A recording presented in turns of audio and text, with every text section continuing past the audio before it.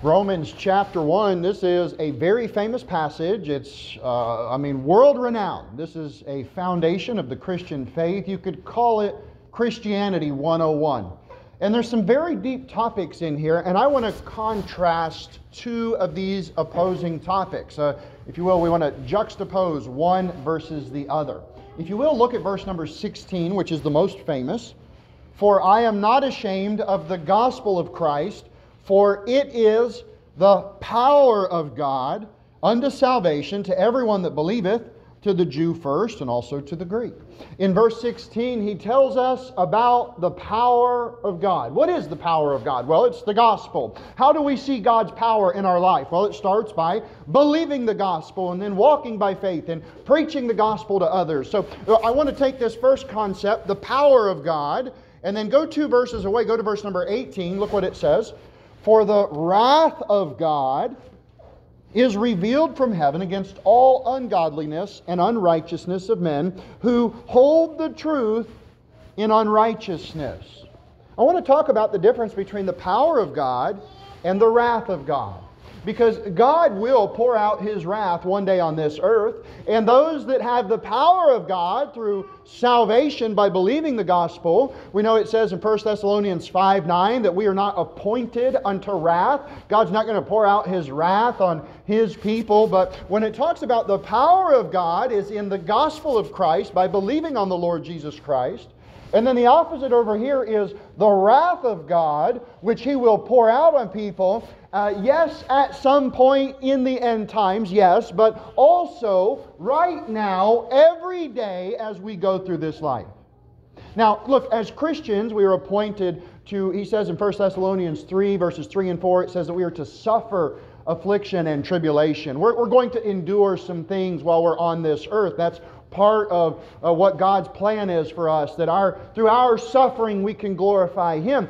So I'm not saying that once you're saved you're not going to have a bad time, but I want you to know, as with Job, when something happened to him that was devastating, that was not the wrath of God, that was the wrath of the devil. But now somebody else that was anti-God, well, the wrath of God will be poured out on them in this life every day, and then eventually there's more to come through hell and the second death. So I want to look at these thoughts here in Romans 1, because Romans 1 is such a powerful chapter, and there's 32 verses, and it's pretty well split down the middle, talking about the gospel and the wrath of God.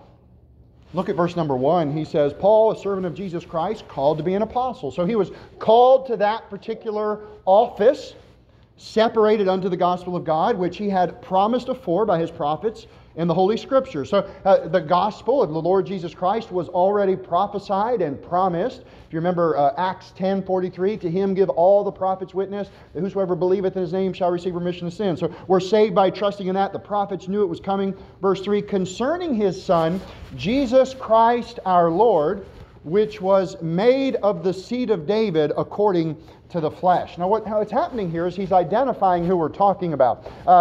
If your Bible does not say Jesus Christ our Lord, then your Bible has been influenced by the Catholics. There's no other way to put it.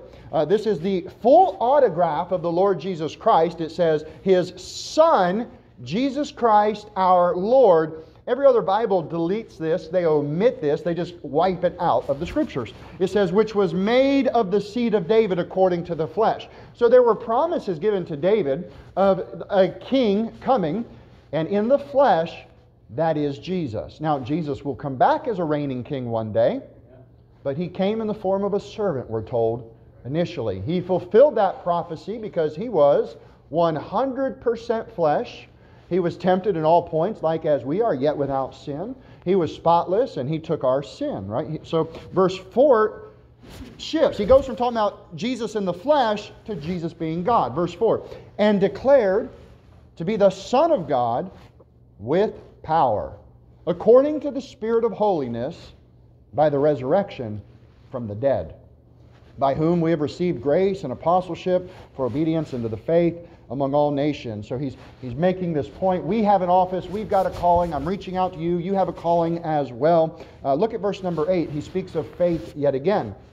First, I thank my God through Jesus Christ for you all, that your faith is spoken of throughout the world. So who are we speaking to in Romans chapter 1? Well, this is written to those that lived in Rome. It doesn't matter their lineage. What mattered was their faith. We're saved by faith, and he's speaking to those that lived in that political nation. And he says, we heard that the gospel made it to Rome. He's going to go on and say, I hope to get to Rome, and I want to be there with you, and I want to impart a gift, and I want to be part of the work that's going on there. But right now, we've heard all around the world, we heard that faith has made it to Rome. Now, this was good news. All roads lead to Rome. I mean, this was the hub. This was the capital. This is where everything was happening, which was great, because if the gospel is going to spread to the world, right, when it goes to Rome, then it can spread out from there and go to every nation. So he says your faith is spoken of, not your works, not your conversion, your faith. It's all about what you believe. In fact, look at verse 12. He says, that is, that I may be comforted together with you. That is, that I may be comforted together with you by the mutual faith, both of you and me. Now, Paul is trying to bring this point of saying, hey, Romans, I'm Paul. I was a Pharisee. You're a Roman, a Greek, or wherever you're from, and we have the mutual faith. We have the same faith. We're all saved by the same gospel. In fact, verse 14, he says, I am debtor. That means I'm indebted to do this. I'm debtor both to the Greeks and to the barbarians, both to the wise and to the unwise. So as much as in me is, I am ready to preach the gospel to you that are at Rome also. He's saying, I'm not a racist. It's not just for the Jews. It's not just for the Greeks. It's for the barbarians. It's not just for the wise people, the smart ones. It's for everybody, right? The gospel is simple. Keep it bottom shelf. It's for everybody. Paul was trying to make that very clear. Verse 16. For I am not ashamed of the gospel of Christ. Here it is. The gospel of Christ. You know that all the other Bibles will take out that phrase of Christ. You understand there are over 5,000 copies of the Bible in the Textus Receptus, or the majority text. This is why we're King James only. It's not that King James was anything special as a man, but God used him divinely to bring together all these men that were in opposition, and they made sure that the Scriptures won. That the majority, what we had that was passed down for thousands of years, we still hold in our hand. And then the battle began to pervert the Scriptures. Shortly thereafter, 100, 200, 300 years, they began creating new Bibles where they say, I found an old copy in a trash heap that nobody was using. And you know what? They deleted the word Christ here. It just says, it was just the good news. No, it's the good news of Jesus Christ. It's the gospel of the Lord Jesus Christ. Every word matters, and that should not be removed from the Bible. He says, I am not ashamed of the gospel of Christ, for it is the power of God unto salvation to everyone that believeth, to the Jew first, and also to the Greek. He's making it clear the promise that was to the Jews was also to the Greeks. It was for the whole world. We're blessed by what Jesus did. There is no salvation any other way. There is no one has a better way to salvation. There's one way, the Lord Jesus Christ, right? I am the way, the truth, the life, and no man cometh to the Father but by me. Without Jesus, you're going to end up in hell. It's very clear. That's why that word Christ is essential. If I just told you, hey, do you believe the good news? You'd say, sure. Of what? But when you say, do you believe the gospel of Christ? There were people, oh, you mean Jesus? You'll find that opposition suddenly. People don't like that name. They want to fight against that name, and they don't believe in this doctrine. Now look at verse 17 as he ties it together. For therein is the righteousness of God revealed from faith to faith, as it is written, the just shall live by faith. You get eternal life by your faith. When you, as a Christian, having that faith in your heart, and you go out and preach the gospel to somebody, you share your faith. I know that's not a Bible term, and some people use it very lame. I like the word soul winning, or evangelism, or gospel preaching, right? But it's an accurate statement according to this verse. It's from my faith to your faith. When you receive it and believe it and trust in Christ, it's because somebody else preached it unto you. But I want you to notice in this verse, he says, the righteousness of God revealed from faith. Now, hold your place here and go to Romans 10. Go to Romans chapter 10. And when you get there, look at Romans 10:10.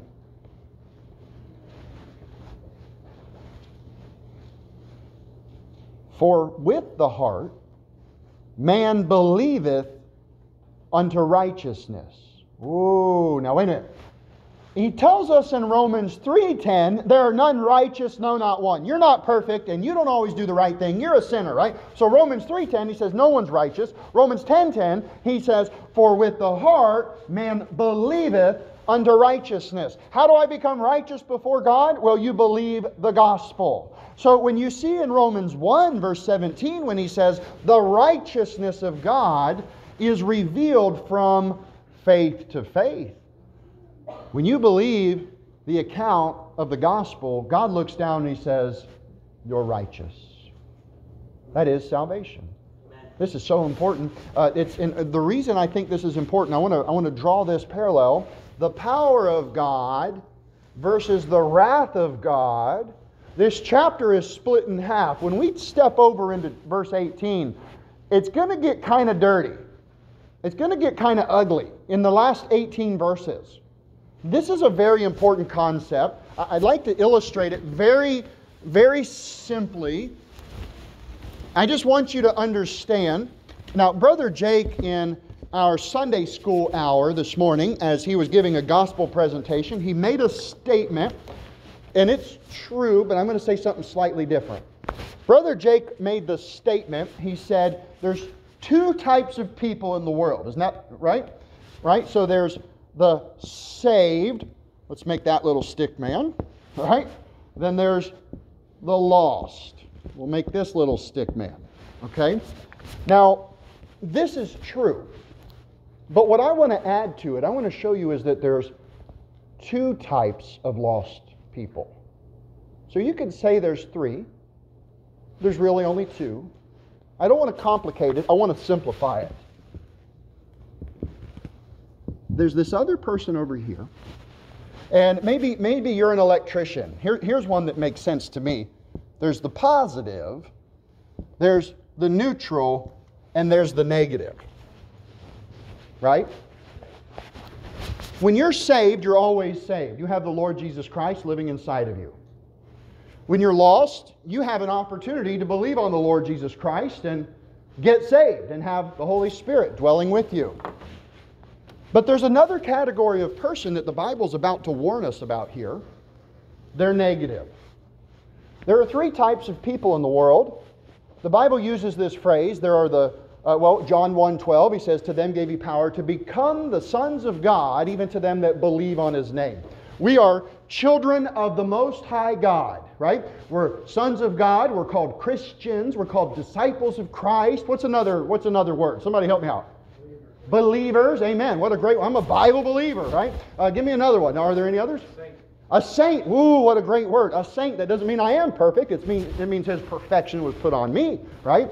So that's the Christian. Now the lost, you could call them a sinner. You could call them an unbeliever, right? What was it? Who was it that was talking to Paul and he says, almost thou persuadest me to be a Christian? Agrippa.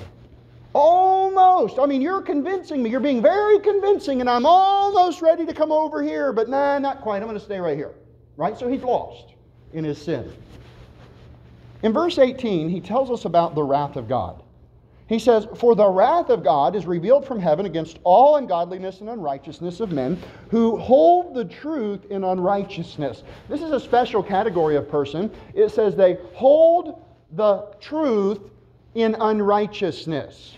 This isn't just somebody that's a little confused. This is what we would call a false prophet. If you remember in Matthew chapter 23, he talked about the scribes, the Pharisees. He called them hypocrites. He called them vipers. He talked about their converts. He said they're twofold more the child of hell. What I'm talking about over here, you could call it a child of hell. The Old Testament, they called him a child of Belial, which is the devil. These are the sons of the devil. Now, we know that a Christian cannot be possessed. Once you're saved, you're filled with the Holy Spirit, you're indwelled with the Holy Spirit. Now, the devil can whisper in your ear, and he can tempt you, and you can give in, and you can open the door and let him in your house. These in the middle that are lost, the Bible says that they are taken captive by him at his will. The devil can possess a lost person and take over and take control. Now, when you're a son of the devil and you know who God is, and you're not just lost in unbelief, but you know what's right and wrong, and you hate what's right, and you love what's evil, and you know who the devil is, and you embrace the devil, there comes a point with God where you cross a line and you step over to this other category. You become a son of the devil. You become permanently possessed with a devil, just as we are permanently filled with the Holy Spirit. We have God's indwelling inside of us. Now, whether or not we walk in the Spirit or the flesh, that's our daily choice, right? Over here, these folks, they know what they're doing, they hate God, and they want to work against Him while they're alive. Now, this is a fascinating concept. I'll skip ahead and come back. If you look in verse 28, it says, "And even as they did not like to retain God in their knowledge, God gave them over to a reprobate mind." This is a reprobate. This is the easiest word for it. It's a reprobate. They're a child of the devil. Now, once we're saved, we're always a son of God. If you're lost, there's a few terms the Bible would use. In Genesis chapter 5, it talked about the children of Adam, the sons of Adam. You're just in the flesh. Jesus used the phrase about the children of this world, and He contrasted it to the children of light. The children of light were obviously those that are saved. We have, because He is the light that lighteth every man that cometh in the world, right? So we have that true light. We're the children of light. The lost people, whichever one you might be, are called children of the world. You're just in the flesh. When you're born again, you always have the Holy Spirit. But there's a line here with God, with a lost person, and when they choose to reject God to a certain point, they choose to become a reprobate. Now, this is an important doctrine, and it's also a very dangerous doctrine. You ever heard the saying, if all you have is a hammer, everything looks like a nail? Okay? And so what happens, some Christians, they learn that there's a person over here that it's not that Jesus didn't die for their sins. Jesus paid for every sin they'll ever commit, no matter how wicked it is. But they will not receive the gift of God, which is eternal life. They hate God and they actively fight against Him while they're here. And they're opposed. They want to be part of the forces of darkness, if you will. But why? Because there's a war for souls. And that's our job, is to pull them out of the fire, as He says in Jude. We have to pull them out of the fire with the gospel of Christ. That is the power of God. He gives us that power to pull them out by preaching the gospel. Well, it's the same way. These guys over here, they're after the ones in the middle. And while they're at it, if they could cause you to stumble, you better believe they would. They'd love nothing more than to get a Christian to fail so they can put it on the news and say, "See, I told you those Christians were that way. You might as well do whatever you want." Now, it's a dangerous doctrine if you become a reprobate hunter. That guy cut me off in traffic. He's probably unsavable. You know, hey, careful, all right? Their sins were paid for, but they will not believe. John 12 talks about that they could not believe. They stiffen their neck, they harden their heart. Pharaoh has another example. If you start reading through Exodus, it says Pharaoh hardened his heart, Pharaoh hardened his heart, Pharaoh hardened his heart, Pharaoh hardened his heart. God hardened Pharaoh's heart. He said, "That's what you want? I'll give it to you."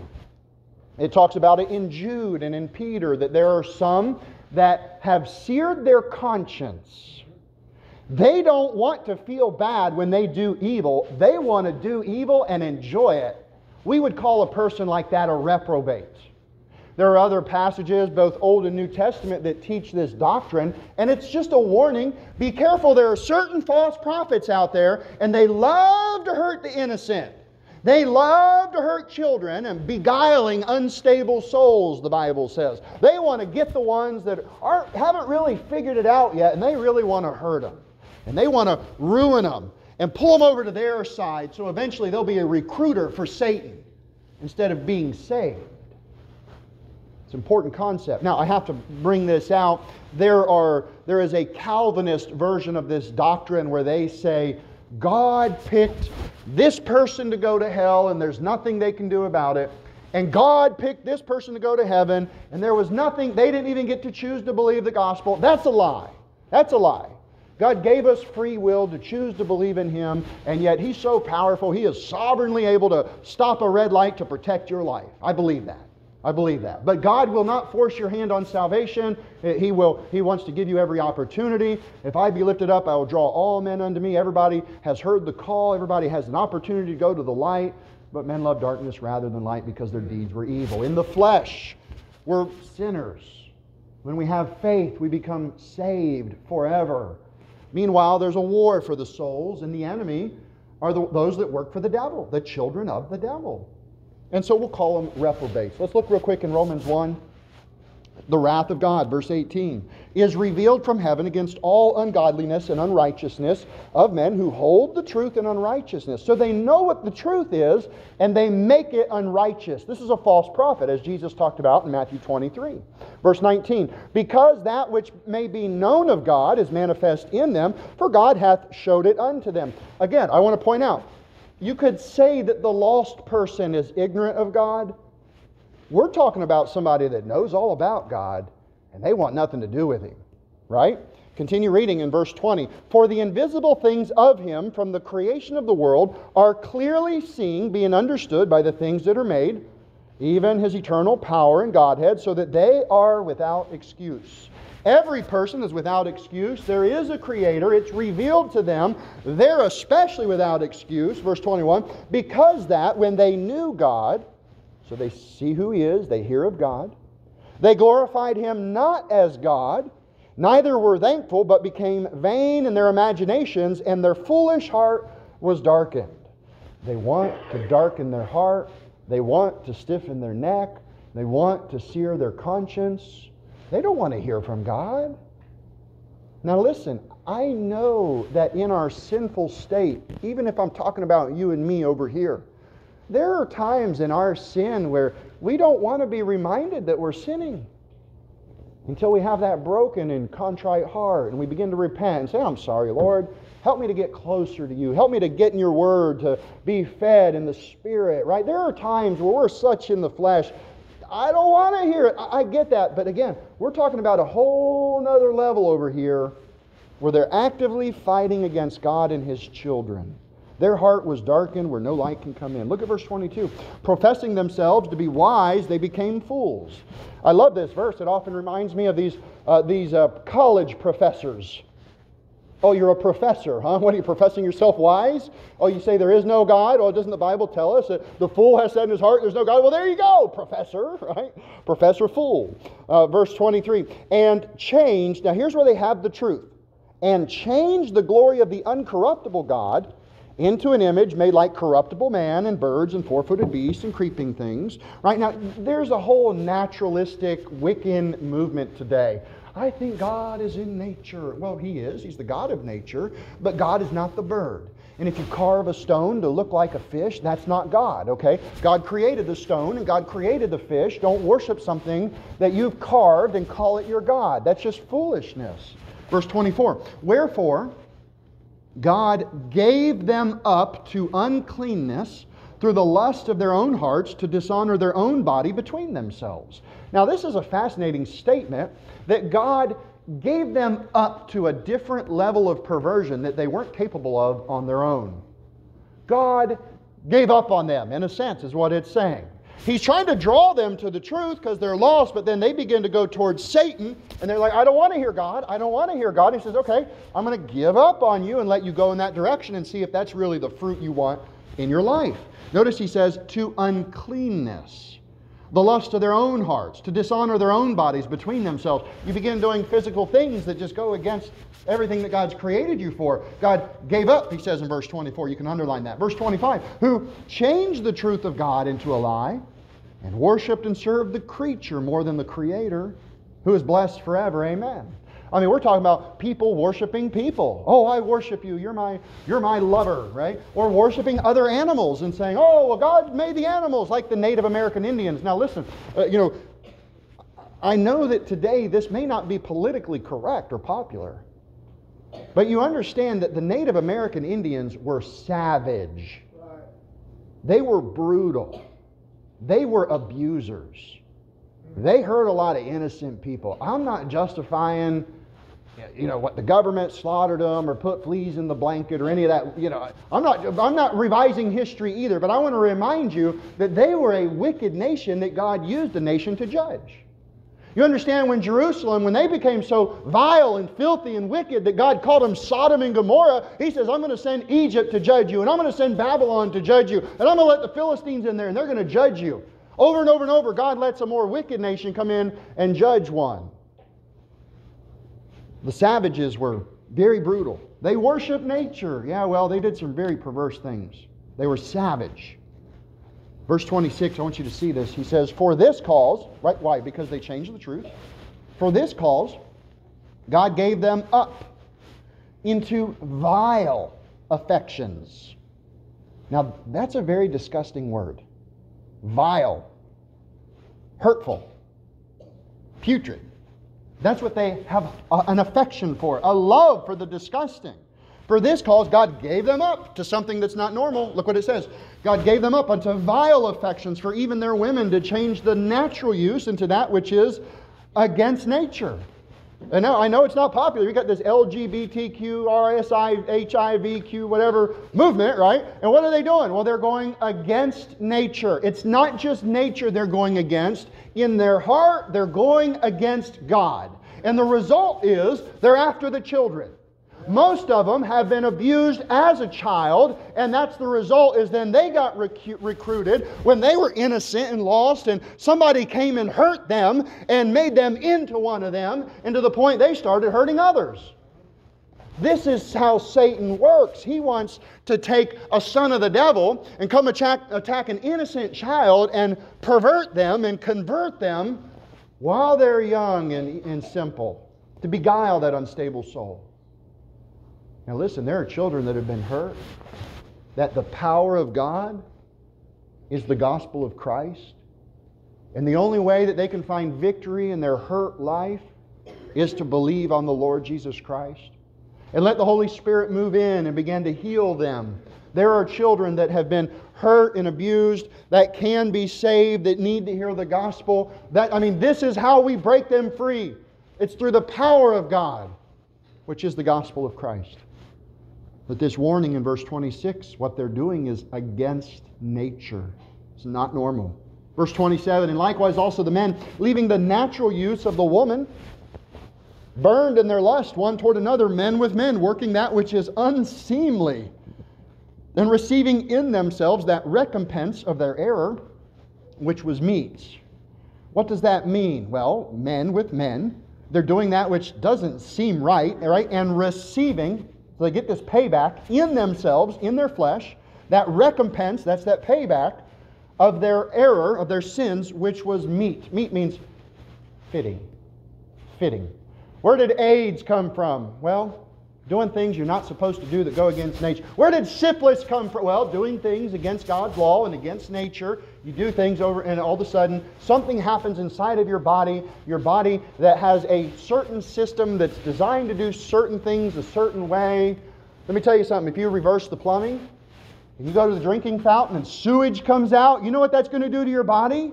Oh man, it'll destroy you. You'll get sick. You'll have a disease. You'll have an infection. Well, this is exactly what it's talking about.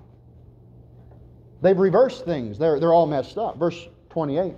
And even as they did not like to retain God in their knowledge, see, here's the key. That's who this person is. They don't want to remember God. They did not like to retain God in their knowledge. God gave them over to a reprobate mind to do those things which are not convenient. Hold your place here and go to Jeremiah 6. There's a often mentioned the law of first mention in the Bible. I believe your Bible's a dictionary. Let's go to the first time it mentions the word reprobate so we understand what it's talking about. I'll remind you again, we're talking about the power of God, which is in the gospel, and this is contrasted against the wrath of God that comes on those that reject God, and reject God to the point where God says, I'm done with you. I'm giving up on you. I'm giving you over to do these weird things that you want to do. It's not normal. It's not natural. It goes against nature. It goes against God. And you don't even want to remember me? Fine. You can grow your own disease in your flesh for rejecting my way. You're in Jeremiah 6. Look at the very end, the last verse, verse number 30. It says, reprobate silver shall men call them, because the Lord hath rejected them. The definition of the word reprobate is reject. What it's talking about, when you mine silver, you dig it up, you have a chunk of silver, you put it in the furnace of fire, and at the top is called the dross. It separates the pure silver from the dross. The dross is the trash, the refuse, or the reject, and you scoop it off and you throw it away. And God says, I'm calling you reprobate, I'm calling you a reject. Now this is a strong word. We just read, I am not ashamed of the gospel of Christ, for it is the power of God unto salvation to everyone that believeth. I have to keep laying this foundation. This is somebody that Jesus died for, and they would not become saved. They weren't content with just being lost. They ran to the devil. Now, I want to define in Jeremiah 6 in context. Take a step back to verse 15. Let's understand who we're talking about. Jeremiah 6, verse 15. Were they ashamed when they had committed abomination? Nay, they were not at all ashamed, neither could they blush. Therefore they shall fall among them that fall. At the time that I visit them, they shall be cast down, saith the Lord. We're dealing with somebody that's puffed up with pride. It tells us in Ezekiel that the sin of Sodom was pride. It started with pride. And boy, isn't that the movement today that we see? Yeah. This pride movement. They're not just content with being your equal. Oh, no, no, no. They want special rights. They want better rights. They want it, if you don't call them what you're supposed to call them, you're going to get locked up. If you don't love them, then you're breaking the law. I mean, they don't want equal rights. They want special rights. They want to be above you. They want you to bow down to them is what they want. Were they ashamed when they committed these lewd acts in public? Oh, no, no. Over here in Jacksonville, in Avondale, adult men dressing as women and putting on makeup and reading perverted stories to children, and our government is sponsoring it. We've got a problem in America. We've got a problem in Jacksonville. We've got a problem in the churches because nobody's preaching about it. They just pretend, well, you know, they'll talk about it in the pews. But will they talk about it in the pulpit? Look what he says in verse 16. Thus saith the Lord, stand ye in the old ways, all right, and ask and see. Let me start over. Verse 16. Thus saith the Lord, stand ye in the ways, and see, and ask for the old paths. What's he saying? Go back to the way we used to do it. Take a stand, look around, ask for the old paths. Where is the good way, and walk therein, and ye shall find rest for your souls. But they said, we will not walk therein. Can you imagine running into somebody and they start telling you, man, I've got this problem in my flesh, and I got this problem in my life, and I got this financial problem after problem. It's almost like God is cursing me. You're like, hey man, you need to go to the old path and look for the old ways. What's the good way? You need to come to church, and you need to get your life right for God. And they're like, well, I'm not interested in that. I just want the easy button. Is that what they call it? I want to flip a switch and everything goes good for me. We need the old paths, the good ways. Verse 17, he says, also I set watchmen over you, saying, hearken to the sound of the trumpet. But they said, we will not hearken. The trumpet was the judgment, like, hey, the enemy's coming, right? And here he's saying, I gave you preachers to warn you, and you didn't listen. Verse 18, therefore, hear ye nations, and know, O congregation, what is among them. Hear, O earth, behold, I will bring evil upon this people, even the fruit of their thoughts, because they have not hearkened unto my words, nor to my law, but rejected it.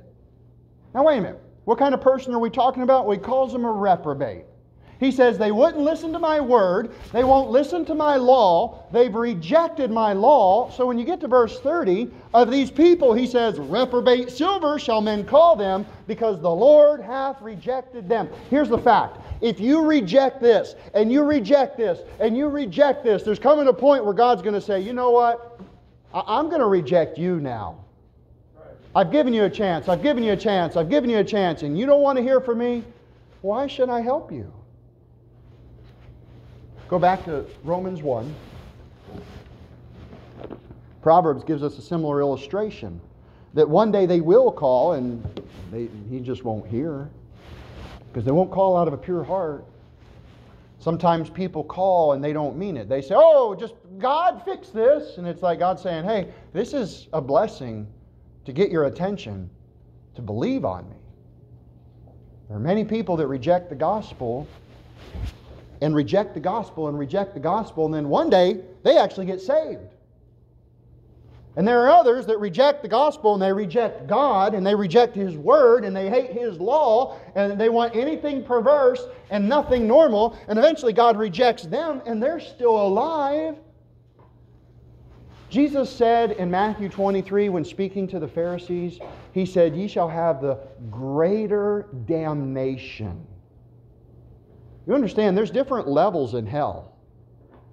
And those Pharisees that were perverting the truth and hurting the simple and stealing from people, Jesus said, oh, you've got a hotter hell coming, buddy, for converting people through their false gospel.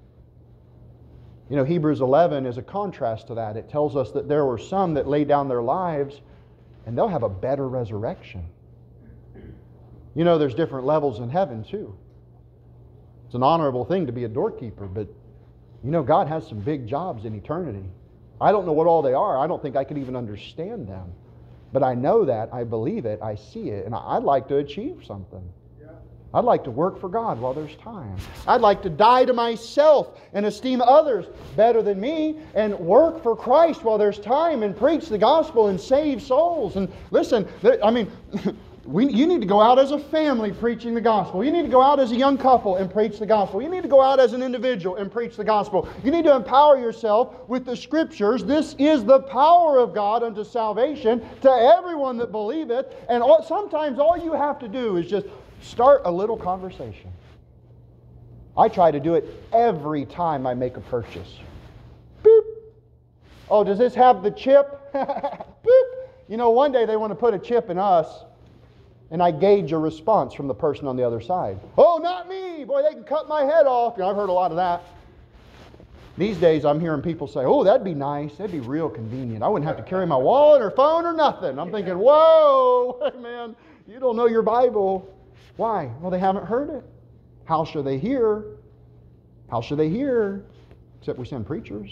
Right. Romans 10 is so important. It ties in with Romans 1. He says in verse 28, and even as they did not like to retain God in their knowledge, God gave them over to a reprobate mind. That's a rejected mind. Their mind is done to do those things which are not convenient, being filled with all unrighteousness. This is quite a list. Now, I want you to understand before I read it. This is not saying that every reprobate does all of these things. He's given you a bucket list of some of the things that you're going to find on this type of a psychopath or reject or seared conscience individual. There are descriptions in the Old Testament as far as like child molesters and cannibals and perverts. Like there's descriptions all throughout the Bible of what the children of the devil do. They were throwing their babies into the fire. Can you visualize that? It feels wrong for me to ask you to visualize that, having babies. Man, the first baby I caught, it was like, I started tearing up like a baby. I was like, I'm responsible for a life. This is a big deal. And they take these babies, throw them into an open fire. to serve their God, to get a blessing from a false god? The children of the devil have been around for a while by different names. And they want to destroy life. What does it say of Satan himself? It says, the thief cometh, but not for to help me out. What'd you say? To steal, to kill, and to destroy. Right? He wants to smite the shepherd and scatter the sheep. That's the devil's plan. Look at verse 29. I want to read a couple of these.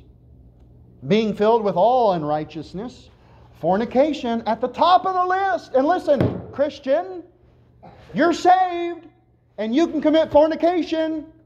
Don't do it because you're going to look like somebody that's living for the devil. That's the fruit we expect from a child of the devil, not from a child of God. You have the power of God over that. He's given you the Holy Spirit of God to resist temptation. We ought not to be given to fornication. Look, he goes on, he says wickedness, covetousness. Now that covers a lot. Covetousness is idolatry. That's lusting after something that's not yours. Wanting something that God doesn't want you to have. Look, if a Ferrari goes by and you say, ooh, if I only had that, boy, I'd really be set. That's wrong. God doesn't want you that. I mean, if I had a Ferrari, frankly, I would just have to mail in my driver's license because they would take it soon enough. All right? I'm glad my truck doesn't go that fast, all right? Look, he says fornication, wickedness, covetousness, maliciousness. Now, something malicious is hurtful, hurting others.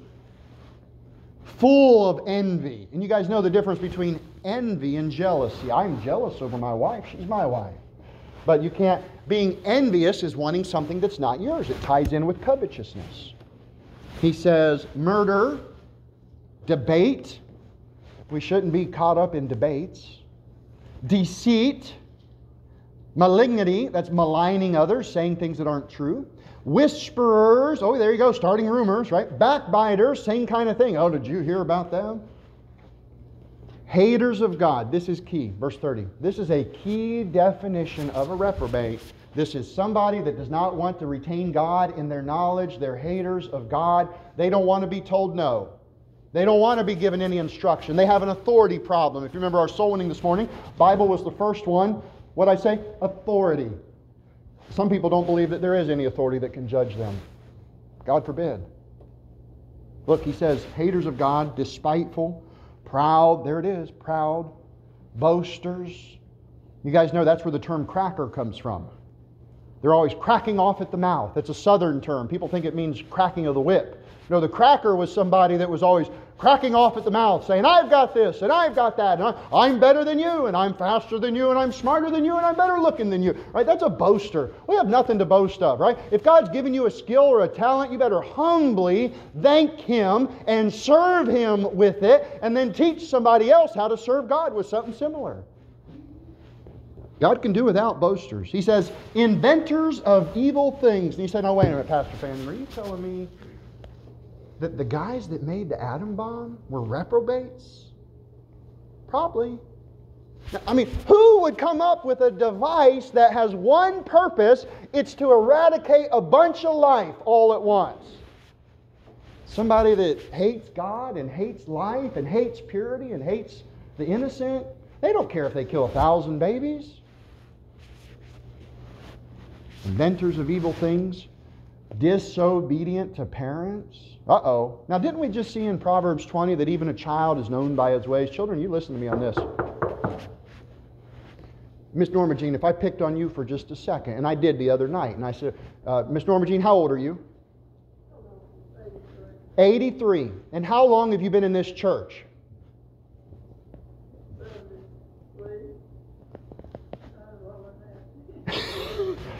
50 plus years? Now, I asked Miss Norma Jean, I said, because she can get around. She doesn't have any problems. God's really blessed her. And I said, you must have been obedient to your parents because the Bible says, help me out, children. Children, obey your parents in the Lord, for this is right. Honor thy father and mother, which is the first commandment with promise. Help me out. Who can quote the rest? That it may be well with thee. Go on.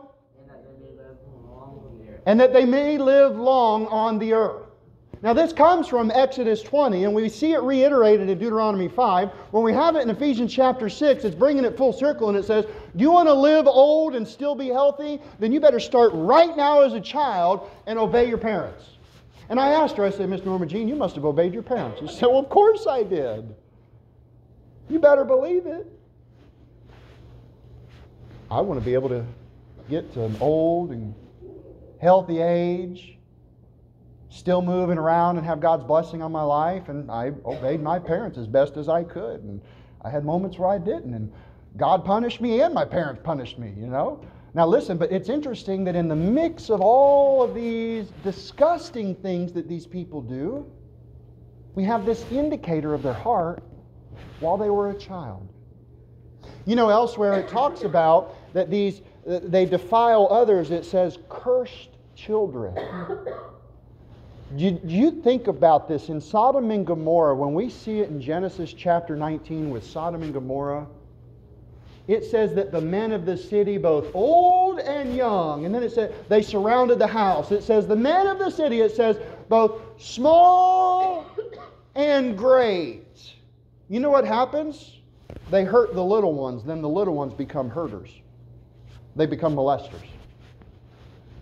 It's a virus. It's a spiritual virus. And disobeying parents is something that they're proud of.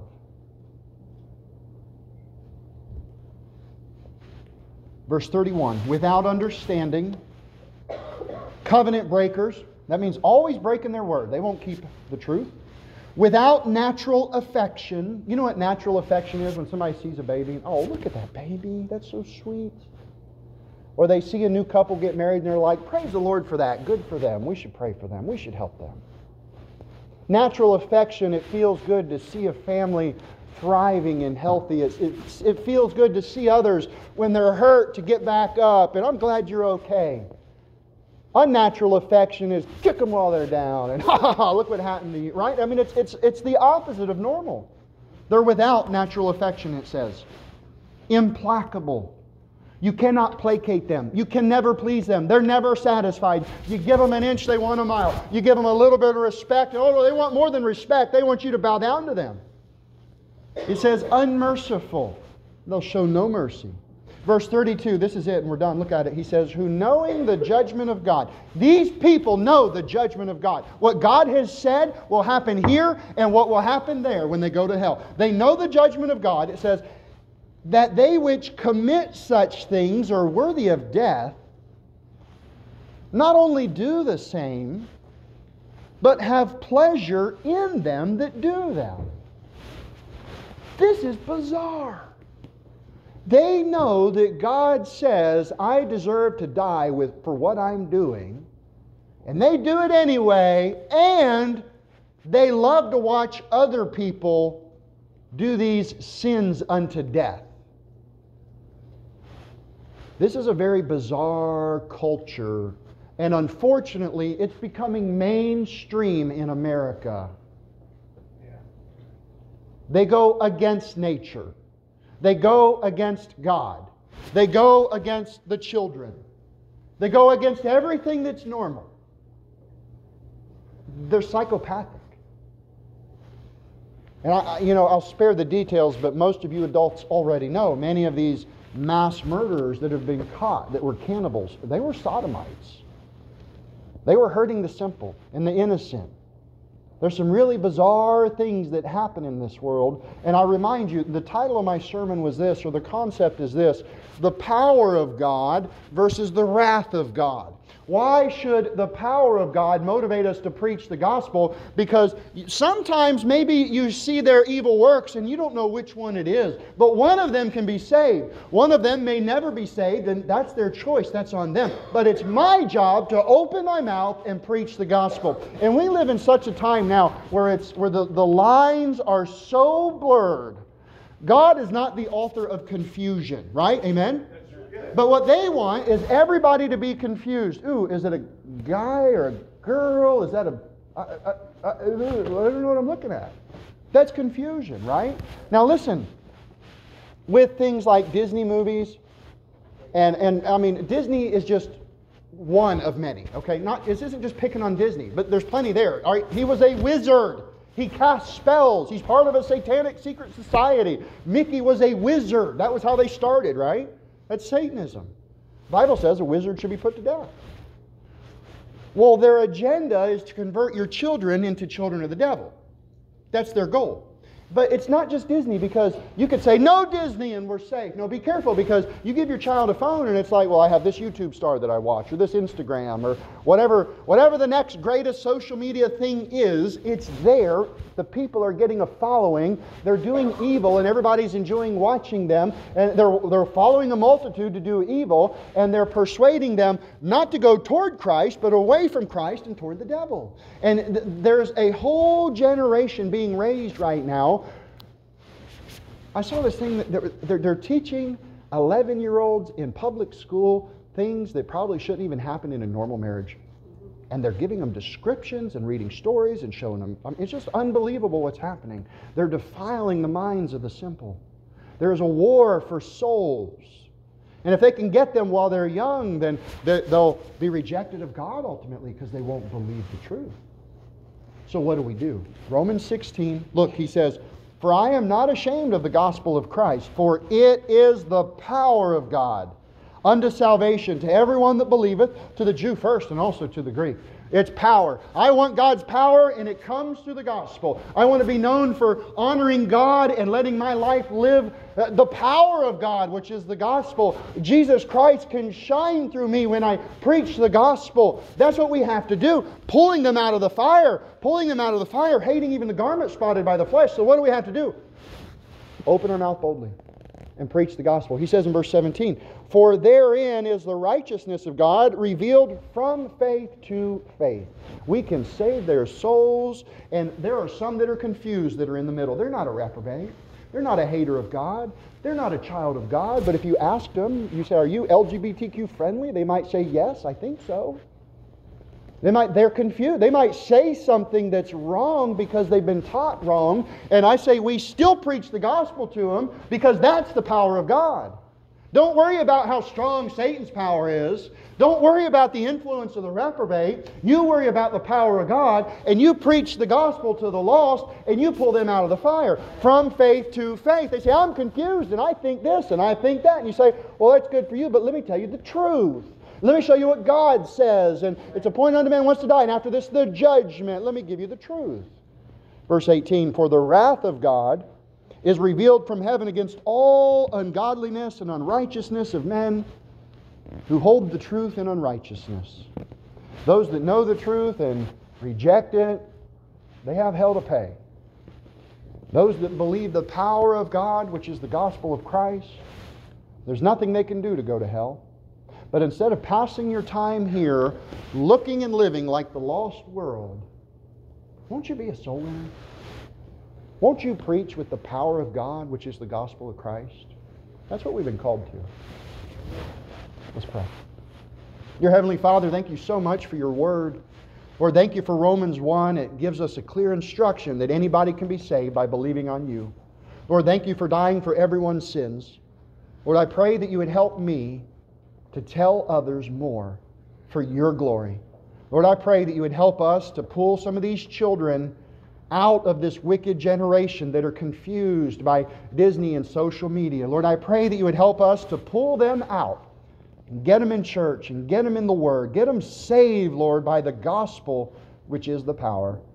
Lord, we love you so much. We thank you for your promises. Lord, fill us with your Holy Spirit as we worship you now. We ask this in Jesus' name. Amen.